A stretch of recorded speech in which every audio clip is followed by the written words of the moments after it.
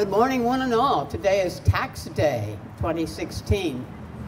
And what that means is that it's the deadline for sending in our tax dollars to the IRS. It's also the day of global action on military spending.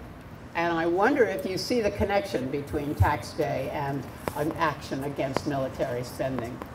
Of every tax dollar we mail into the IRS in the expectation that it will be spent on what we call the common good, the government spends 50 cents and more, depending on who figures out the discretionary budget, on building a violent and world-dominating war machine. I don't think that's the common good. This global day of action on military spending is building something quite different. It's building a broad consensus of groups and individuals who are clear that the huge power of our drones and our bombs is creating terrorists and the terrorism we claim to be stopping. It's well beyond time to transfer funds from the bloated and obscene military budget to meeting human and environmental needs. Move the money. Bring our war dollars home. War doesn't work unless human and environmental degradation are the goal. My name's Rosalie Paul. I work with PeaceWorks and PeaceActionMaine. PeaceActionMaine's focus is on nuclear abolition and also with the Move the Money Away from the Pentagon campaign, both of which fit their theme of creating a climate for peace. It's a nice choice of words. On Friday this last week, members of PeaceWorks in Brunswick stood outside the post office handing out a small little flyer, looks like this, and it opens up to be that large banner showing the 2015 federal budget discretionary spending, like that. And people were, with a very few exceptions, very glad to have this flyer, and they let us know that they were really well aware of how out of kilter our federal budget priorities are. We have several people here this morning ready to talk with you about their perspectives on this subject. Lisa Savage with the Maine National Guard, notice the Maine National Guard, is here to talk about the dollar costs of war to the state of Maine and the impact those dollars have on the environment. Lisa? Thank you, Rosie. I'm Lisa Savage. I live in Solon, Maine. I'm with the Maine National Guard. And our organization has a pledge, which I invite anyone to take, which helps connect the fact that the Pentagon is the biggest polluting organization on the planet. Their carbon footprint is bigger than any other single organization. And mostly, of course, they're fighting for access to oil and other fossil fuels, and they create a huge amount of pollution doing that. And they also create radioactive pollution, sonar that harms animals in the sea, and many other kinds of toxicity for living things. So the Maine National Guard, if you'd like to join us in bringing attention to that fact, we'd love to have you sign our pledge. Well, what I'm really been asked to talk about today is the cost to Maine of the federal contribution to the Pentagon each year. I want to clarify what exactly amount of money I'm speaking about before I tell you all the other things that we could afford to pay for if we didn't give the money to the Pentagon and its contractors. So this is fiscal year 2015 total Pentagon budget, the numbers I'm going to be talking about this morning.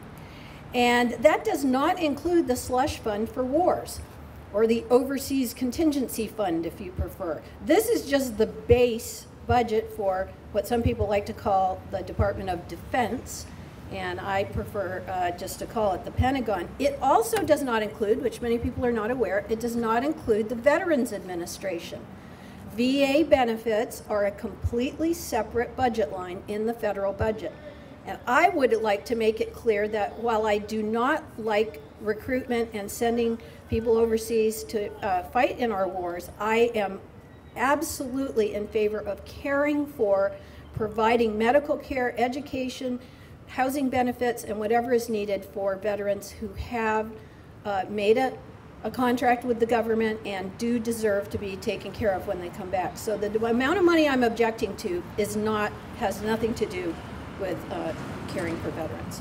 So I did a little homework online, and I used the National Priorities Project. This is a great nonprofit that crunches the numbers of the federal budget each year, and you can look at many different things on there to find out where your federal tax dollars are going.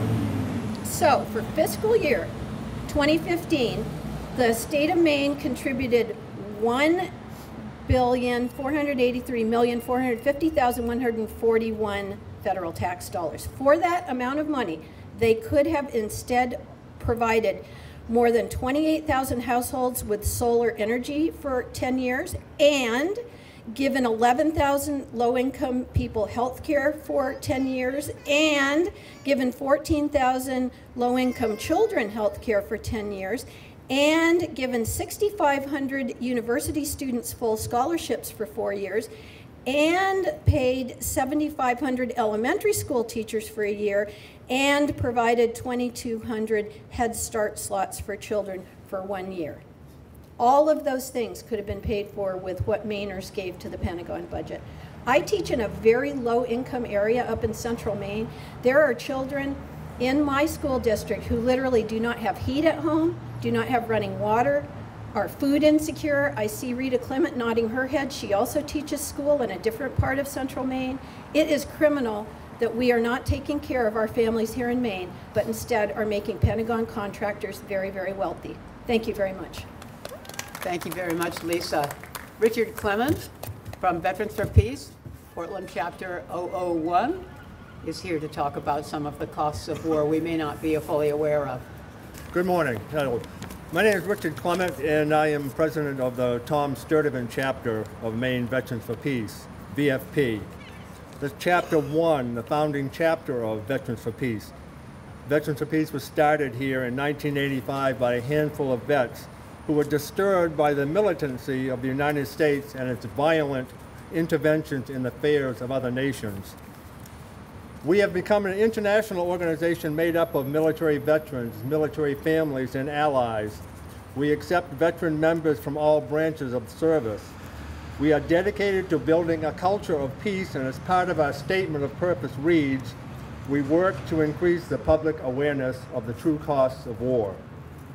Our networks are made up of over 120 chapters across the United States and abroad. We have chapters in Vietnam, the United Kingdom, Ireland, and Mexico, with a national headquarters located in St. Louis. So part of the true cost of war is your taxes going to fund the bloated military-industrial complex. Your taxes fund the Pentagon, where a massive black hole sucks money into black ops that have no oversight. A Pentagon run amok with no accountability. The Chief Financial Officers Act of 1990 and other laws require that federal agencies pass an independent external audit every year.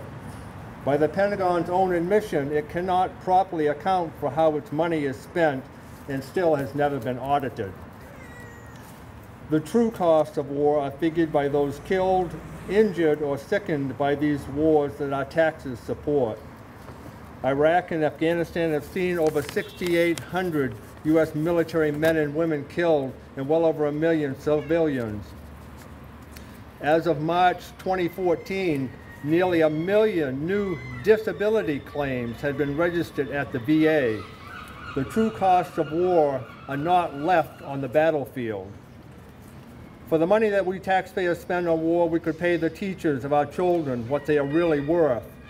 We could fix the crumbling schools our kids tried to learn in. We could fix our roads and bridges and infrastructures that has been neglected for so long. We could lift people out of poverty with decent jobs and housing. We could eliminate homelessness, which is disproportionately made up of veterans. As a Vietnam-era veteran, I received medical care at the VA.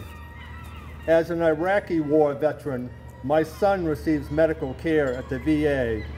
Many of my fellow vets, my brothers and sisters, receive care at the VA. The true costs of war are visible on the wards and in the halls of the VA hospital. We need to inform our elected officials where we want our tax money spent, and when they don't listen, elect somebody new until they finally do. One final thought on the very true costs of war. Veterans are committing suicide at the rate of 22 deaths a day. Just this week, I learned that a family I know, some mom and dad, recently lost their son when he hung himself. We have to find a way to do better. Thank you very much, Richard. Michelle Fournier from 350 Maine to talk about their work to create green community. My name is Michelle Fournier. I'm a volunteer with 350 Maine. We are a grassroots organization working to grow the movement for climate justice in our state. So as you know, the military is the world's largest institutional consumer of petroleum products and a source of greenhouse gas pollution.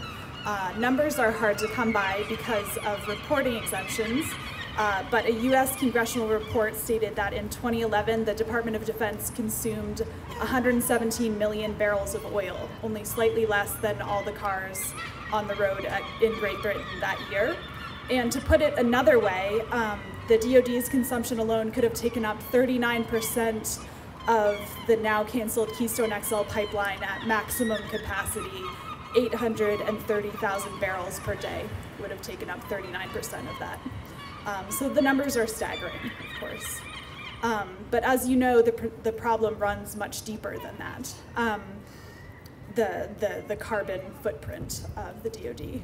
Nick Buxton writes, the military is not just a prolific user of oil, it is one of the central pillars of the global fossil fuel economy.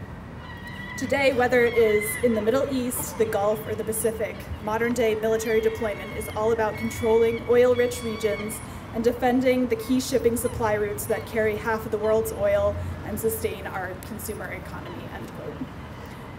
The U.S. invasion of Iraq and our military support for privatization of oil resources there is just one blatant example.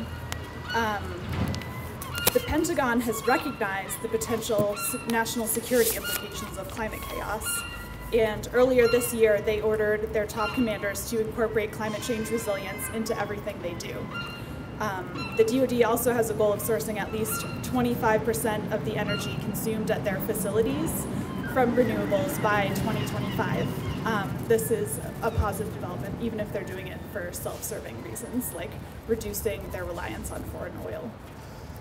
But think of how much more they could be doing in conjunction with decisive government leadership.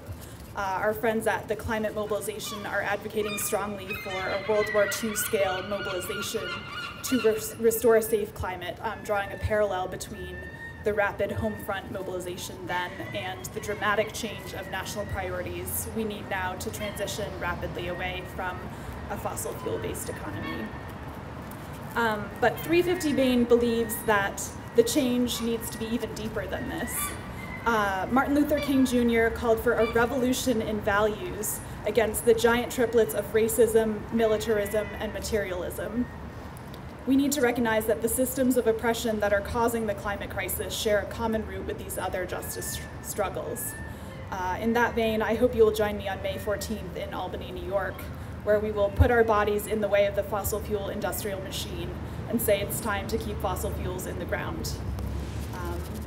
There's no justice, there's no peace in our future without climate justice. Thank you. Bruce Gagnon from the is the coordinator of the Global Network Against Weapons and Nuclear Power in Space. Bruce?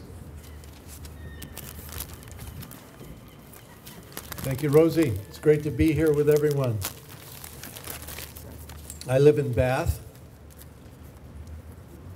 This militarism, this endless war that we have today, not only benefits the corporations who are extracting resources, the Pentagon has essentially become the primary resource extraction service for corporate globalization, but obviously benefits the military-industrial complex as they make massive profits from endless war.